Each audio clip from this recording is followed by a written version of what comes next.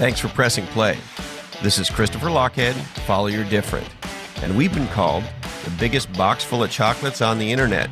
And we aspire to have real conversations that celebrate the people, ideas, and companies that stand out. And man, do we have that today. We are sponsored by our friends at Oracle NetSuite. To learn how to turbocharge the growth of your business, check out netsuite.com/different. And while you're there, you'll be able to set up a free 1-hour growth review with an industry expert. Check out netsuite.com/different. And are you feeling overwhelmed? Maybe it's time to look into the power of a virtual assistant. A virtual assistant is a very effective way to get back the most valuable thing in business and life, and that's time. Check out Bottleneck Virtual Assistants at bottleneck.online. All right. This is kind of the second part of a two-part series. If you haven't heard episode 20 with David Cancel, a.k.a. DC, I would encourage you to go do that. He's the founder and CEO of Drift, and they're a red-hot company. And on this episode, we have Dave Gerhardt, a.k.a. DG, and he's the head of marketing for Drift. And he's also a podcaster. He and DC do one of my absolute favorite podcasts called Seeking Wisdom, and they're co-authors of a #1 brand new best-selling book called Conversational Marketing: How the World's Fastest Growing Companies Use Chatbots to Generate Leads. Now, why did I want DG to come on? These guys just pulled off what I think is a textbook, legendary marketing lightning strike. And in this conversation, we unpack how Drift is designing a new category. We go deep on the strategies and tactics that Drift is using and how they executed this most legendary lightning strike centered around the new book. If you're a marketer, you're a CEO, you're an executive, even if you're a student, anyone who wants to do legendary marketing, there's a ton of gold in this episode. You'll gain practical insights into, for example, how to get a massive amount of attention for your category, brand, and point of view. How to execute using an approach called the Multiplier Effect so that each component of your marketing mix multiplies the value of the other components. How to make your company and your category undeniable, and how to do my favorite kind of marketing, which is legendary marketing that causes your competition to have emergency board meetings. Go to lochhead.com, check out the show notes and key takeaways for this episode, and some more on DG's background. Now, hey-ho, let's go. DG in the house, the nephew. What's up, man? I love that you have two nicknames. DG and the nephew? Yeah. And the best part is, like, my family, my wife, my friends, they don't like either of those. They're like, "Hi, Dave." See, Dave, Dave is like, no, as Archie Bunker would say, no intents offended. But Dave is like one of the top 5 most boring names you could have, right? Like 100 guys named Dave. No, it is. It's we all know. It's cool. The hard part about a nickname is, like, you have to get a nickname. I remember I played baseball with a kid in high school, and he was like, "I want you guys to start calling me Rock." And we're like, I don't think a nickname works that way. You don't get to say what you want the nickname to be. So that's right. They started DC. So David Cancel is the CEO of Drift. Everybody calls him DC. And has he been DC for a long time? He's been DC for a long time. I think mainly because his name is actually pronounced David Cancel, like I can sell, but people Americanized his name and called it Cancel. And so he goes by DC, and so everybody calls him DC. And he's also David, not Dave. And when I joined Drift, I was like the 5th or 6th, 10th person here at the company. And like, I thought I was going to get David@drift.com. I was like, I'm finally going to get a nice, simple email address. Yeah. And he's like, David@drift.com is mine. So I gave you DG@drift. And that was kind of when everybody started calling me DG@drift, because my email is DG@drift.com. So. And where did the nephew come from? So the nephew and the uncle. So DC refers to himself as the uncle. So he gave himself that nickname. I think he's playing on a couple of different things there. He's playing on the fact that he's seen a couple things, which is my way of calling him old. He's not old, but he'll give me shit anyway. He's very good looking.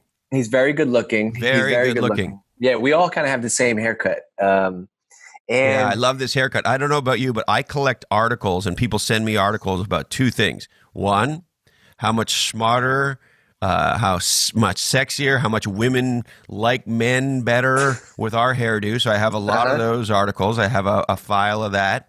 And the other one I have is people send me articles about how awesome swearing is. Those are the two big things I keep. I can confirm both of those things. The best thing I ever did was buzz my head. So it's good. So also the uncle thing is it's a play on the nephew is a term of endearment. I think there's only a couple people who get nephew status. There's somebody on the team who's been amazing, and she did something amazing yesterday. And DC said in Slack, he's like, Sarah, congratulations, you've just earned niece in training status.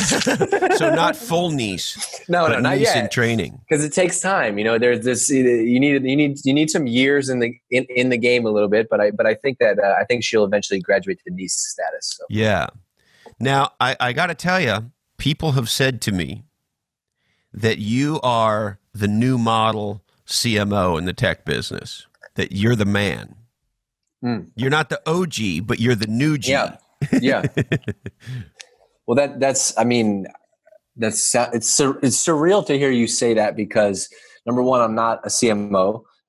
One day it'd be great. Number two, what's your title then? If it's not CMO, VP of marketing. Okay. Well, as far as I'm concerned, particularly, so I don't know if you know. Do you know much about martial arts? No, I don't. Not at the level that I can have a conversation about it. So in many martial arts, you have to take a belt test to get your next belt. Okay. But in jiu-jitsu, Brazilian jiu-jitsu, and I'm not sure if it's the same for all jiu-jitsu, but for BJJ, there's no real, and it may be different in different parts of the world, but the guys that I know who are big-time BJJ guys around here, there's no belt tests. One day, your master comes up to you and says, you're now a purple belt because you earned it. Yeah. And you don't know when that's going to happen. And so here's what I have to say about CMO-ness for DG. I say that you just pulled off a fucking legendary lightning strike. And I want to unpack that with you. That's what I really want to get inside of, because you did. I always like to say, DG, I like to do marketing that causes the competitors to have emergency board meetings and CEO firings.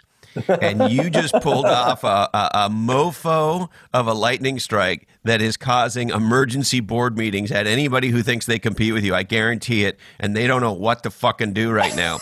And so given that, I say you're a CMO. That's what I have to say. And if you want, I'll talk to DC about it. But I think you just earned your CMO. In my world, you just earned your CMO stripes. You just earned your CMO belt. Thank you. If that's the, to me, honestly, that criteria to me sounds more fun than some of the things that would come with being a traditional CMO anyway. So I would rather have that package that you described. Yeah. So hey, congratulations. I got Wow. I got my conversational marketing right here. Hold it up. I'm taking a screenshot. Yeah. Amazing. Cool. And here's how awesome you guys are. You sent me one. Yeah. And the uncle sent me one. And I think they might have got here on the same fucking day. I don't know. I just love that you didn't coordinate it. You guys wanted to make sure I got one, and it's fucking here. There it is. Conversational marketing. Oh, man. It's awesome. And so tell me about this lightning strike. Tell me about this book. Tell me about how you guys are designing this category and pulling off this. You guys are everywhere. You're all over all my social shit. Everybody's talking about you. They're writing articles about this shit. I mean, you guys just you executed what we around here call the multiplier effect, like nobody's fucking business. So I want to shut up and have you tell me all about that stuff. So I can't. The stuff you said is amazing, and I just appreciate the chance to talk to you, because I think about maybe almost 2 years ago, I got introduced to you through your book, which after Sequoia invested in Drift, Pat Grady sent a package to my desk, and it was 5 copies of your book, Play Bigger. And he said, "You need to read this." And I said, "Okay, if Pat Grady tells me to read a book," and I love marketing books anyway, but shit, I better read this book. So I read the book, and the thing that blew me away was how much in the book that you guys talked about was like what we were already doing without ever talking about it. And I think one of the most powerful things I've learned about reading is that reading, like, you don't often read to learn something new, but it kind of it clarifies something you're already working on. And so you guys really hit on this topic of like, we knew we were building a category, but we didn't really think about category design. And so that the lesson I took from the book, and David and I talked a lot about this, is category design. Long story short, 2.5 years ago, I wrote the first book proposal for this. It was 2016. David sends me a note and he says, "Nephew, we need to write the book on this thing." And so I found a publisher. I wrote a 10-page book proposal. It was the longest thing I've ever written in my life. All the papers that I wrote in school were like triple spaced for 10 pages. It wasn't actually real. Ultimately, they rejected the book proposal for a couple of different reasons. One of them was like, we hadn't even named this thing yet. And that was a real lesson for me. And like, if I can't tell the publisher what we were like, we're using messaging, it's customer communication. They were like, And so lesson number one is like, we had to name it. And it wasn't until we named it Conversational Marketing. Whether the name is sexy or good or not, it doesn't matter, but you have to name it. And so the 2 things. Number one, we didn't have a name. Number 2, we had a little traction, but not enough. And so they said no, ultimately rejected the proposal. Last year, right around this time, January, February, I took another swing at the proposal. I said, "Hey, we've had some amazing momentum here. There's over 100,000 businesses using Drift. We have the top investors in the investment world investing in us. We have all these testimonials, case studies, speaking opportunities. I had all the social proof." So I rewrote the proposal. They said yes. We had 2.5 years of learning packed into the book, and we had a name for it. And so we basically spent the last year writing the book, and launched it on January 30th. So it's been out for almost a month. It's a top 20 business book in the US right now.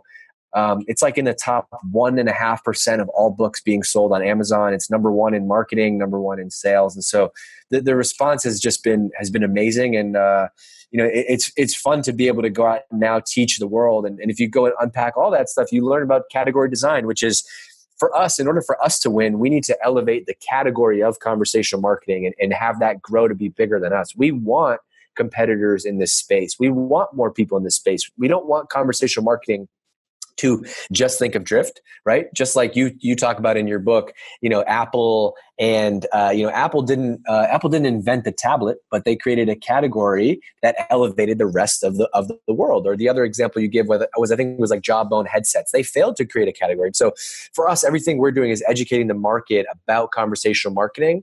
And hopefully that if we're the ones that teach you about it, then when you're ready to buy, you're going to come to us. It's a legendary POV strategy. It's a legendary thought leadership strategy. And here's the thing that you guys got that so few companies get. You're not having some nose-picking fucking product discussion. You're not having some nose-picking fucking feature discussion.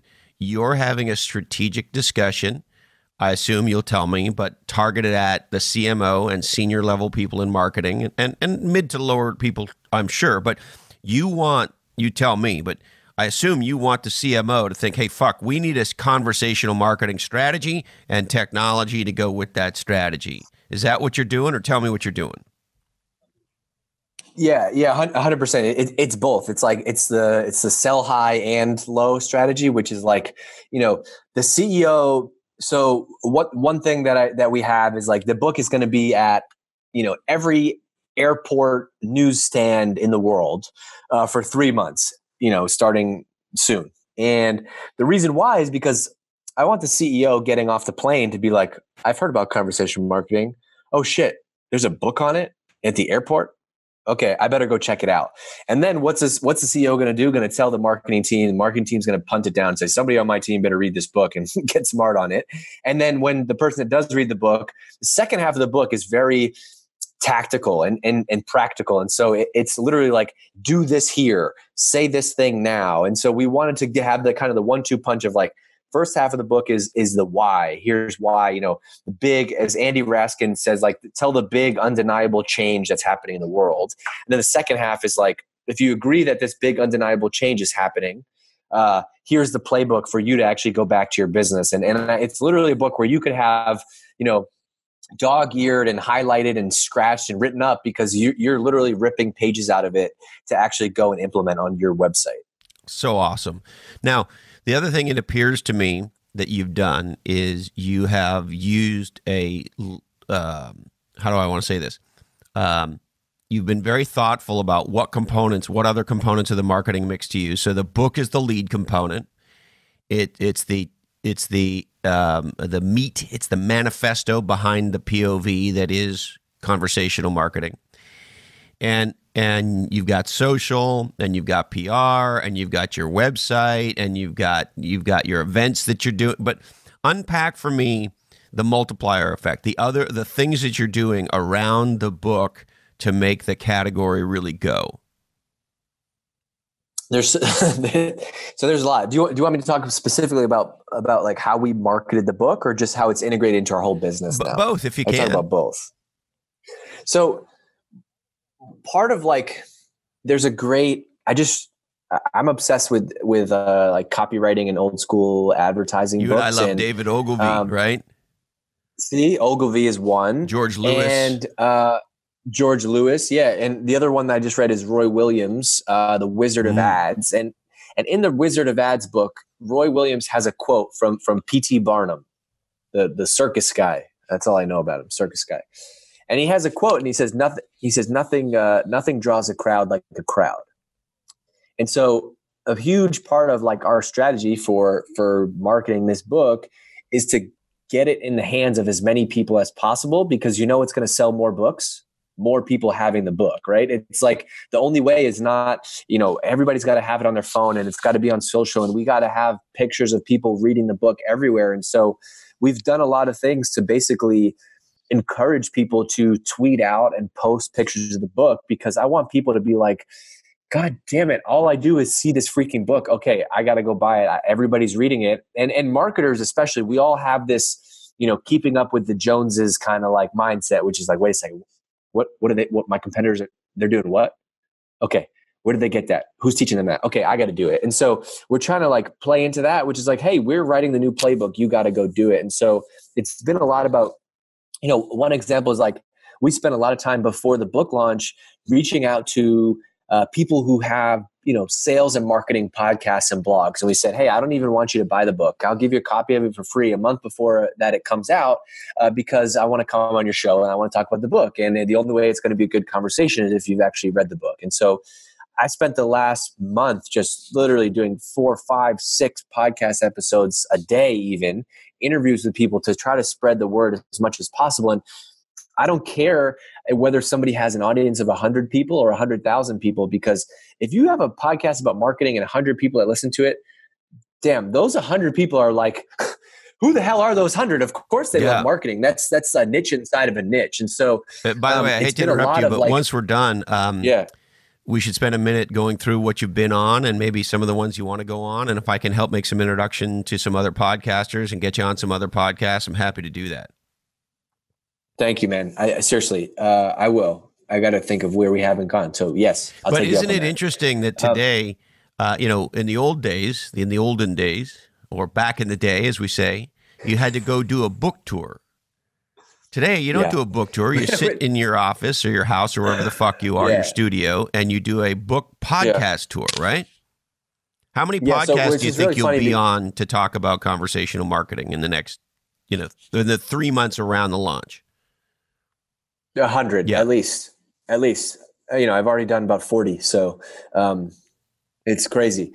And this is like, the whole landscape has changed, right? Like, and I've been thinking about one of the pieces of marketing that I focus on at Drift is PR. And, PR has changed. Like PR, the power of PR has shifted from, it used to be the press, New York Times, Wall Street Journal, to everyone has a voice now and is a publisher. And so, and if anything, like a New York Times reporter isn't going to buy the book, but I might go on someone's podcast, and that guy by day is the senior director of demand gen at whatever company that we're trying to sell to. And you get a 2-for-1 with that, where you just like did an interview and you educated this person about the problem that you're trying to solve. The other thing, I don't know if you find this, and I don't want to be shitty, and I don't want to necessarily name names, but I have written for many of the top tier business publications and a few news publications, and I would write for a top brand. They would put the post on the front of their homepage and leave it there for 3 or 4 days, sometimes a week. And there'd be a very minor increase to the visits to our website, but really not much happened. And now I go and I do a post on Quora, or a post on Medium, or a post on LinkedIn, or a post on fucking lochhead.com, and shit blows up. And I'm like, what the fuck? And so I'm curious, like, I don't have data around this, but I think a lot of those big name brands that seem prestigious are not that fucking prestigious. And insofar as I don't know that anybody reads that shit anymore. Yeah, I could high five you or kiss you through this Zoom call right now, because I couldn't agree more. And you are a very handsome man. I've looked at. Thank you. I've seen it all, right? Like not I've seen it all, but like at Drift, for example, Drift has been we got a feature article in the New York Times, and then immediately the next day that came out, I'm looking at Google Analytics and I'm trying to see, and there was nothing, because it's not direct response. And so you can't do PR to drive traffic.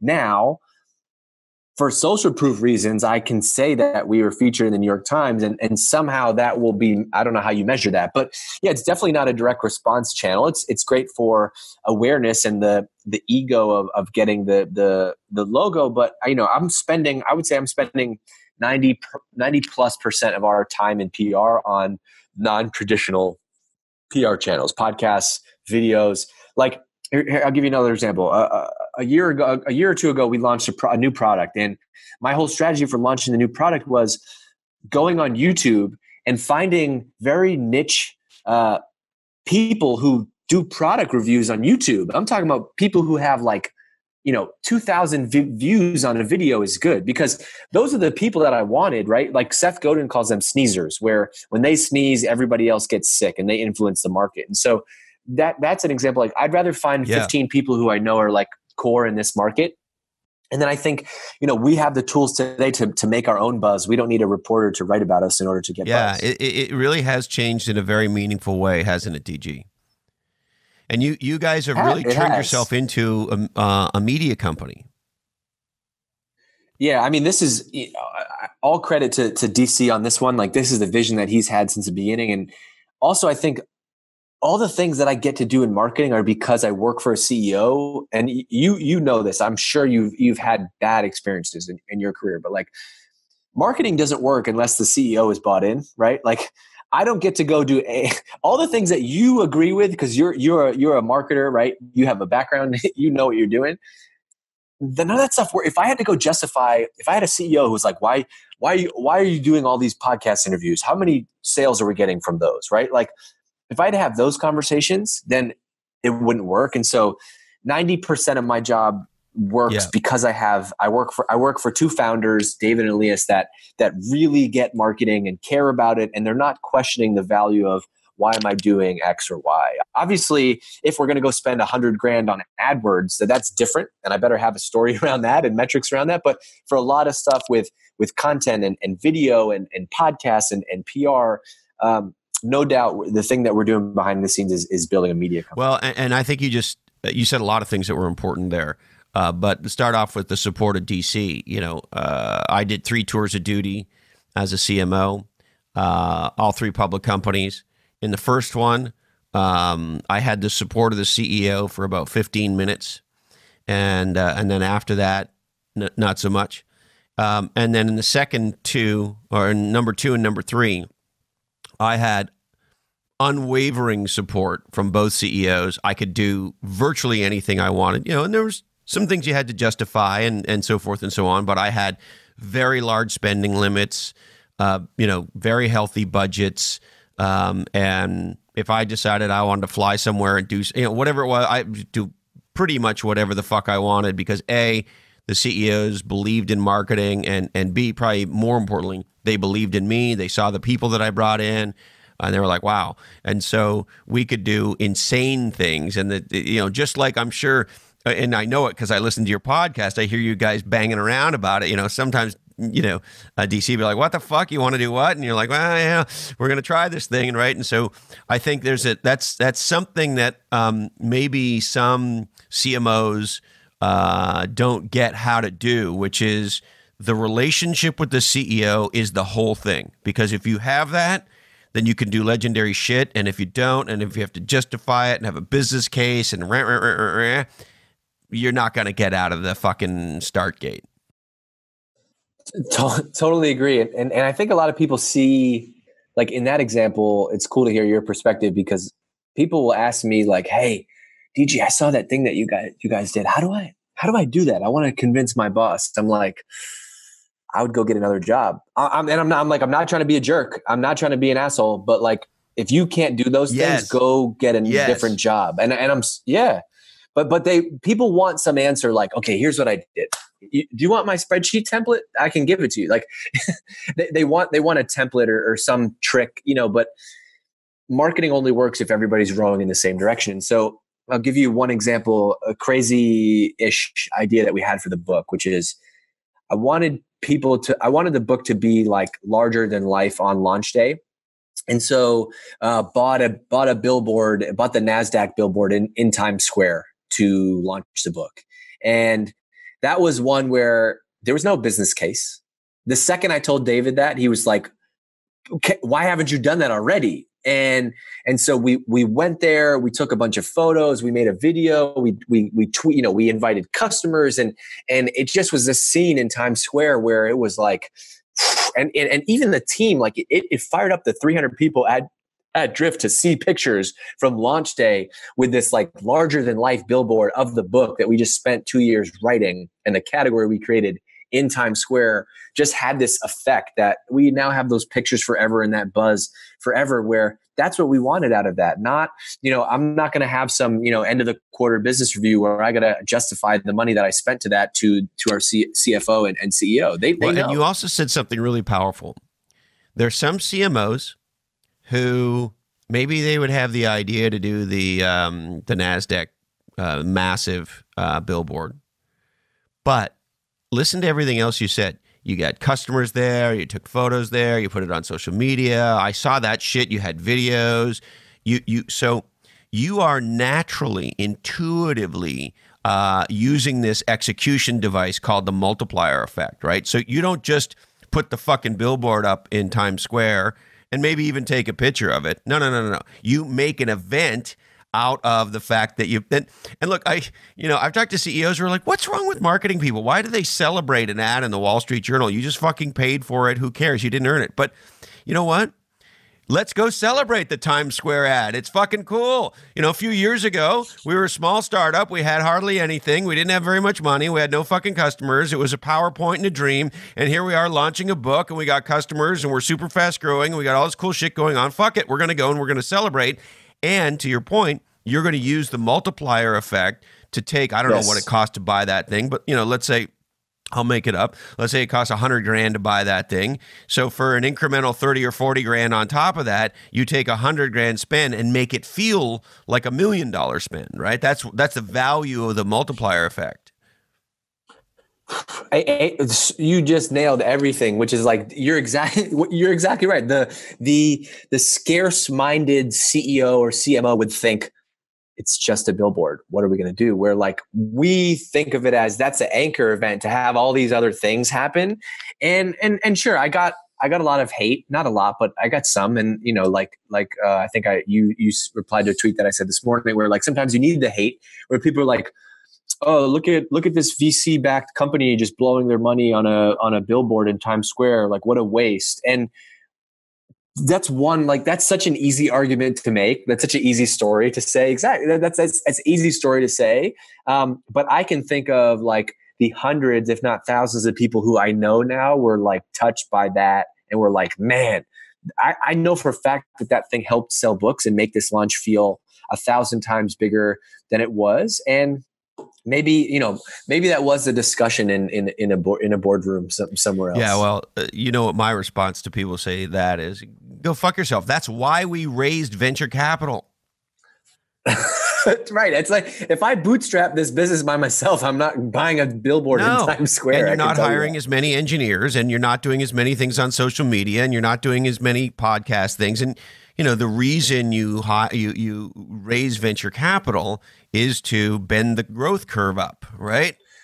And what's the stat in your book, like, of the, I forget how you guys had it, but it's like, of the most successful companies in the last 20 years or whatever, they're all category creators, and they all raised some amount of money and all had big IPOs. Like, all the ingredients are there. That's the field that we want to play on. Not I know for a fact David and Elias are not trying to, well, it's beyond this point now, but they're not going to sell the company for $15 million and be out. Right. Right. So, as a matter of fact, there's something really weird in the data, sort of fascinating, which was, and I don't have it in front of me, and it's been a couple scotches since we finished the book, but if my memory is right, DG, on average, the category kings, not only did they go public in that 6 to 10 window, what we ended up calling the 6-10 law, right? 6 to 10 years of age. All the category kings who create enduring value are in that age bracket. But we also looked at how much money they raised. And on average, they raised roughly $100 million before going public and roughly $100 million with the IPO. And so there's also something weirdly magical, at least in the tech space, and that's both consumer and enterprise, around. So there's something about 6 to 10 years, and there's something about $200 million. That's kind of what it takes. Yep. That's the path that we're on, and the field that we're playing on, for sure. Yeah. So totally fine if there were people that didn't like that we did that. It's okay. You go hate me for producing what, in my opinion, just watching you guys do it, is no question a legendary lightning strike to turbocharge the category and to position Drift as the category king. There are very few people who can pull off the kind of lightning strike that you guys just pulled off. I mean, I know. Even companies I've advised, and if I had hair, I'd pull the fucking hair out trying to get them to do a quarter of what you just pulled off. I don't know why, but they don't have the creativity, they don't have the courage, they don't have the execution ability.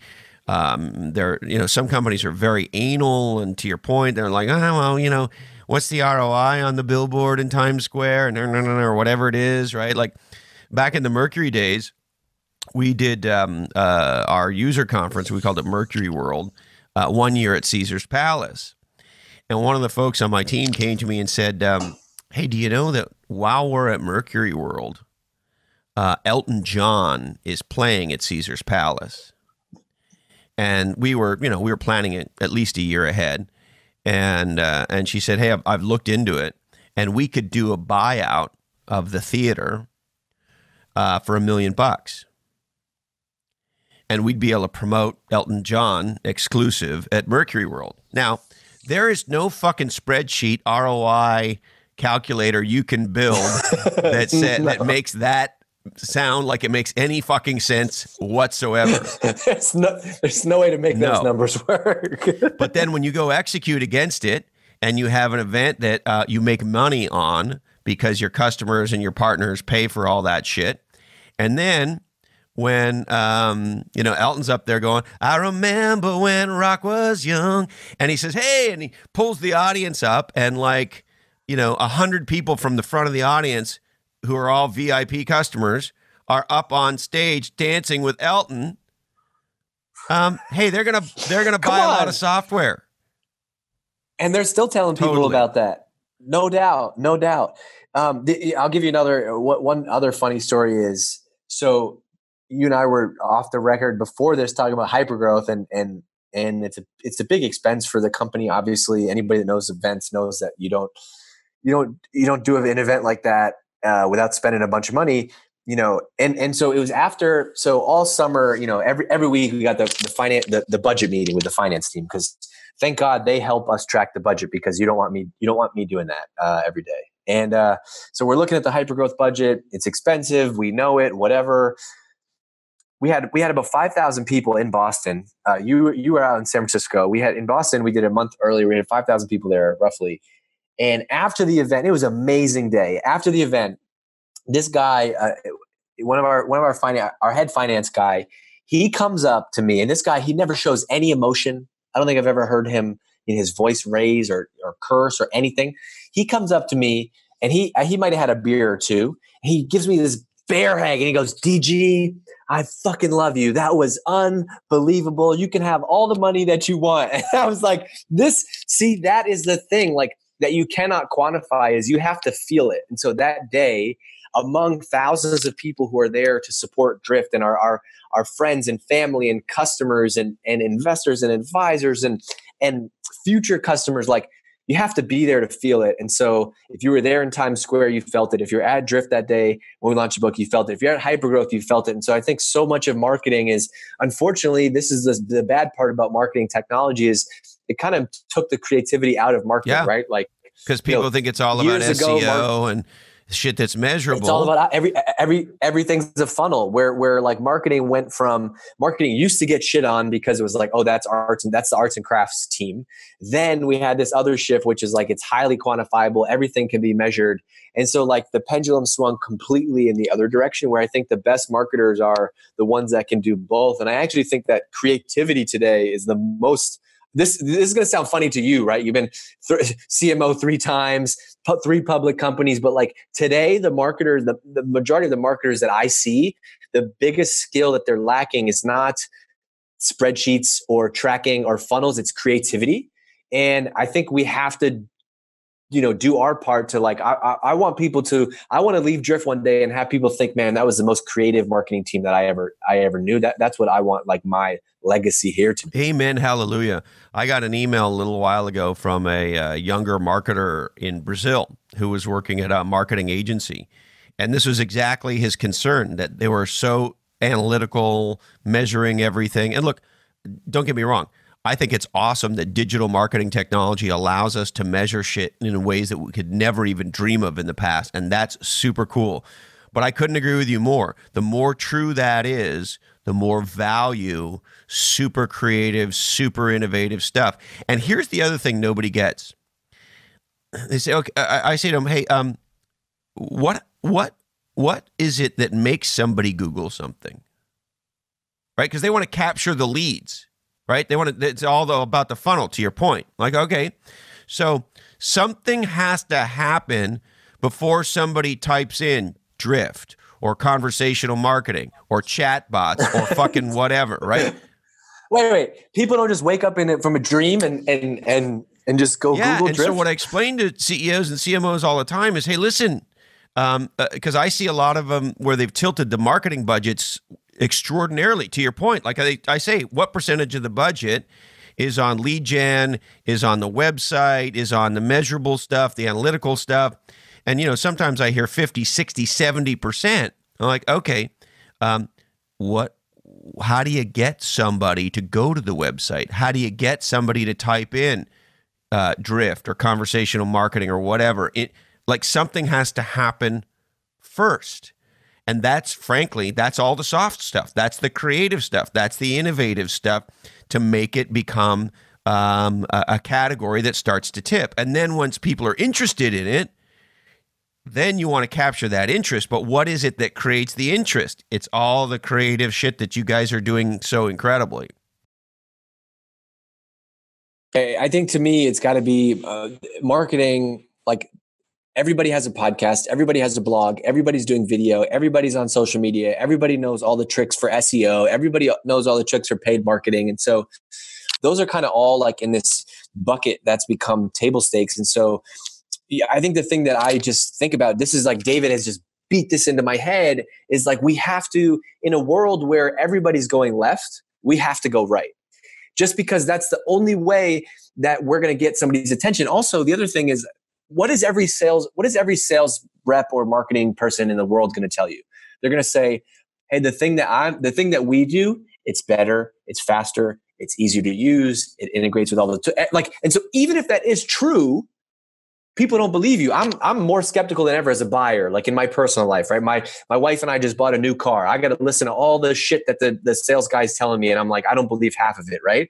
Even if it's true, even if it's the best car in the world, I don't believe it. And so as a marketing team and marketing people, we have to think about how are we going to separate ourselves? So the example that I always use is marketers do this all the time, where if you and I on this podcast, we said that the best time, we did a study and we found that the best time to send an email is at Tuesday at 2:07 p.m.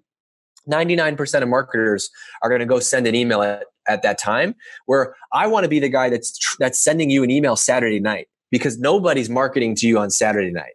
And so we're always trying to think of like ways we can kind of split the crowd. I remember very, very early in my career, I was working with this legendary sales guy, and this was, hardcore cold calling out of the fucking Yellow Pages shit. And we were out having beers once. I was in my early 20s, and he says to me, my favorite time to cold call? Friday afternoon. And I said, what?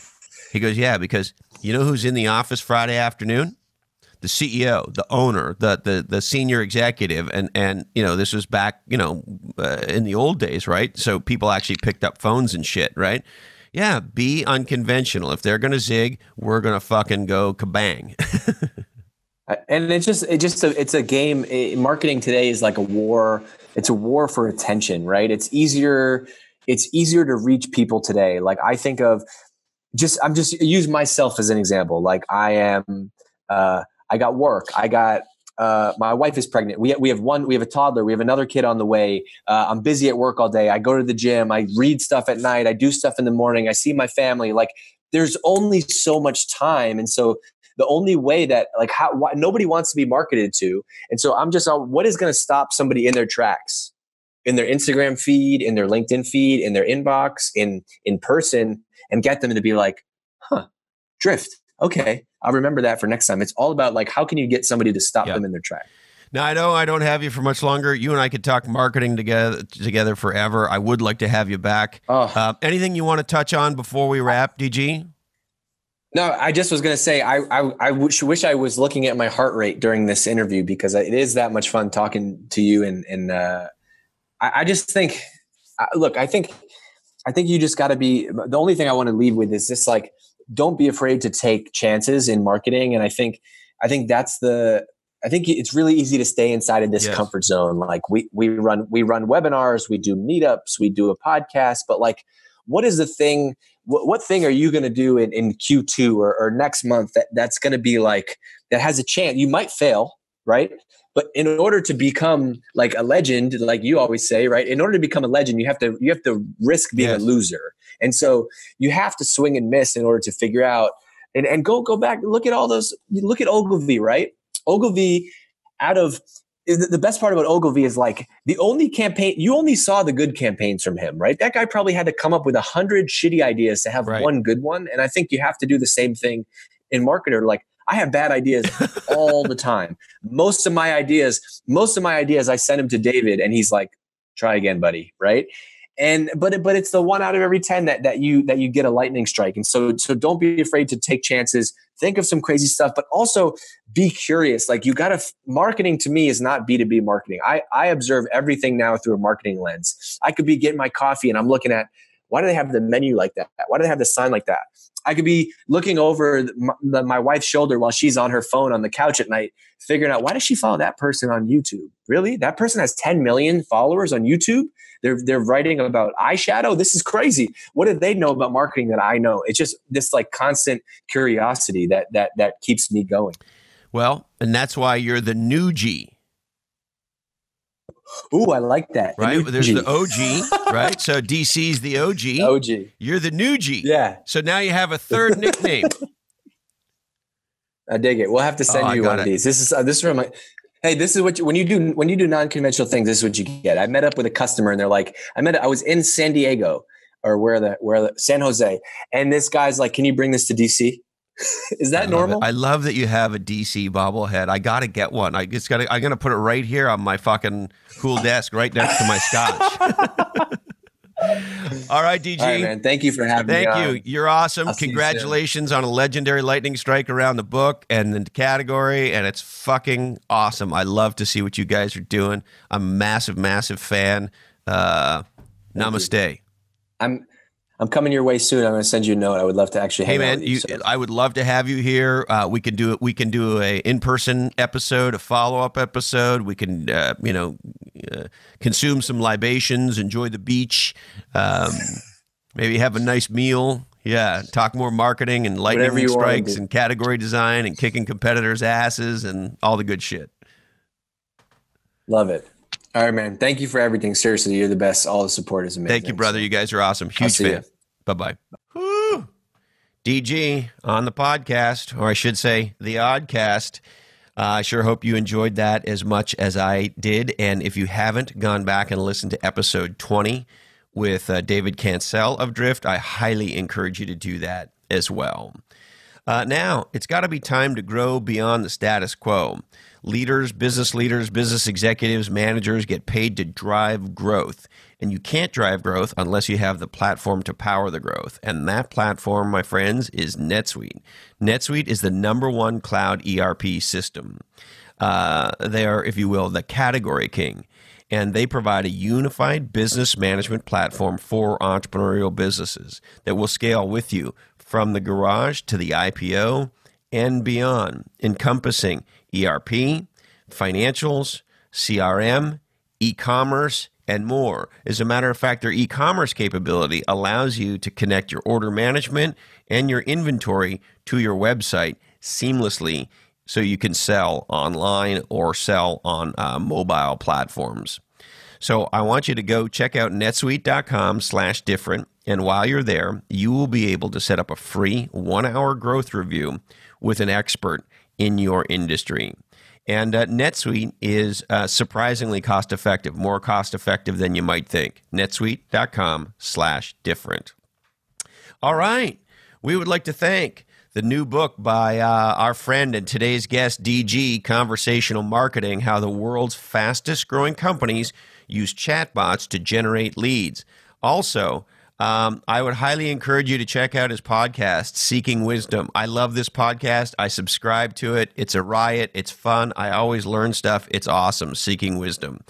HarperCollins' instant classic, Play Bigger, How Pirates, Dreamers, and Innovators Create and Dominate Markets. My good friends at onelifefullylive.org. This is the nonprofit helping you dream, plan, and live your best life. The number one, lifefullylive.org. The amazing folks in official coffee of this Oddcast, Verve Coffee Roasters at vervecoffee.com, and in Santa Cruz, San Francisco, Los Angeles, and Tokyo, vervecoffee.com. Dushka Zapata's best-selling book, and this one has an awesome name. Actually, they all do, but I love this one a little extra special. It's called Someone Destroyed My Rocket Ship, and it's got the best subtitle you can imagine. The subtitle is, And Other Havoc I Have Witnessed at the Office. Someone Destroyed My Rocket Ship by Dushka. Another podcast I love, Culture Eats Strategy by my friend Jamie J., who's been called the nicest man in podcasting, and he's also the producer of this podcast.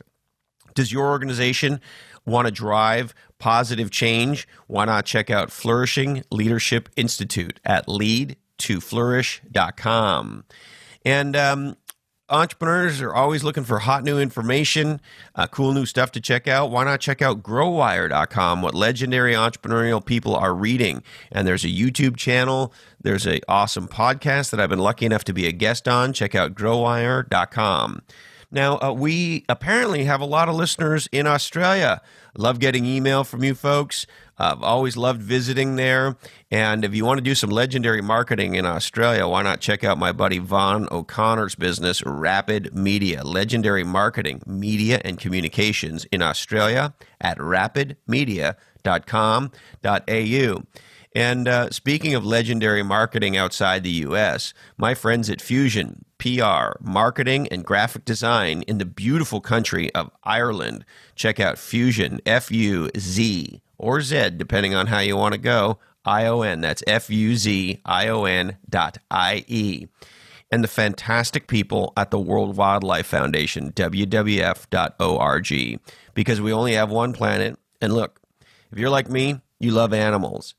And thousands of species of animals are being threatened right now on our planet, and I think we need to stand up and do something about it. Check out WWF.org and do what I do, make a donation. Thank you so much. All right, I need to remind you that today's information is provided to you solely for informational purposes, and you should consult your clergy, your lawyer, your spiritual advisor, shaman, and anyone else you want to get some advice from before taking action on anything you heard today. This oddcast is the sole property of the Lochhead Oddcast Network. All rights do remain disturbed. Not recommended for fans of Grant Cardone. Be nice to your local CMO. Support your local entrepreneurs. Don't forget to buy John's Crazy Socks, the official sock provider to this oddcast. And why not be a podcast hero? Tell two people you love about two podcasts you love. And if you're an iPhone iOS user and you have Siri enabled, here's a fun party trick. Next time you're around somebody you like, get a hold of their iPhone and say, Siri, subscribe to Christopher Lochhead, Follow Your Different. And she'll go do that for you. How cool is that? Beware of Prii in the passing lane. Please get over. Listen to Leonard Cohen. Only buy pasture-raised, free-range eggs. Thank you, Candy Dandy. I love you, Mom and Dad. And hey, Colin, this oddcast really ties the room together, doesn't it? Today, our deepest apologies go out to Richard Kelly, chairman of PG&E. Sorry, Dickie, we just ran out of time for you. All right, that's it. I want you to know I really appreciate you investing part of your life with me. It means the world to me. And until next time, follow your different.